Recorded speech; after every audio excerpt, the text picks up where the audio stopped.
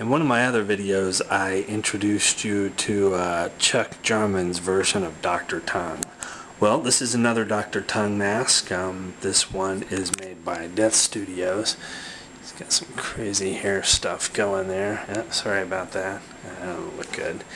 Anyway, this is made by Jeff Death of Death Studios. A really nice Dr. Tongue mask. This guy is a prop. He is not wearable. He is not foam filled, but he's very thickly cast and is standing here on his own right now.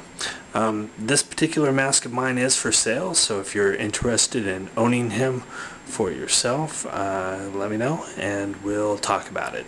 Again, this is Death Studios, Dr. Tongue.